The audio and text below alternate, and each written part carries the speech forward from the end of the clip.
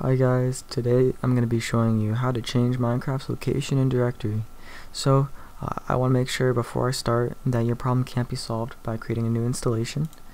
New installations will just change the world and mod save location. So if that doesn't solve your problem, that's what this video is for. So the first thing I'm going to have us do is go to %appdata% and hit enter. .minecraft, this is where Minecraft is stored. So first thing we're going to do is copy that to our desktop to create a backup. I've already got one right here. Once we have our backup, we can go ahead and right click it and select cut, or do Control X. We want to cut it because we need to make sure it gets deleted after we move it to the new location. It's important that it gets deleted afterwards, or that it's not in this location when you're done. So I'm just going to go ahead and place it in this folder here. Just for example, it's on a different drive.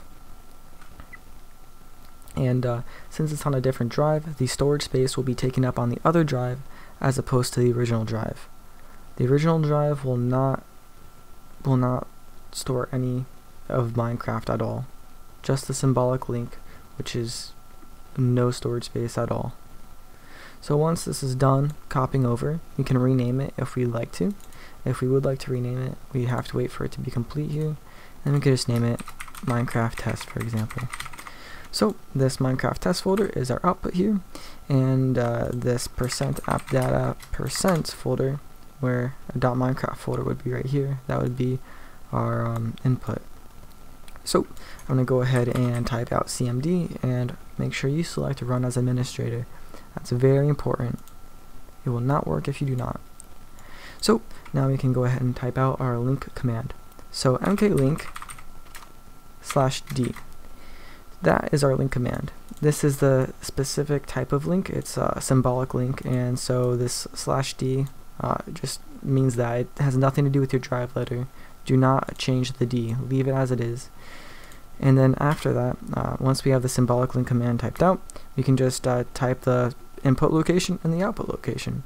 So make sure you do this in quotations. So quotation, quotation, space, quotation, quotation. And in the first set of quotations, we can just put the start directory, so that's going to be %appdata%, like we talked about earlier, /.minecraft. And then the output location, you can actually just get by going to the output folder here, opening it, and then selecting the box here, and copying that, and then pasting that between the quotations here. Now we can just hit enter, and as long as there was not a folder here beforehand, there is now going to be a folder there. It's going to have an error on it because it's going to link to the new folder. Now, for the most part, your system can't really tell the difference between these two folders.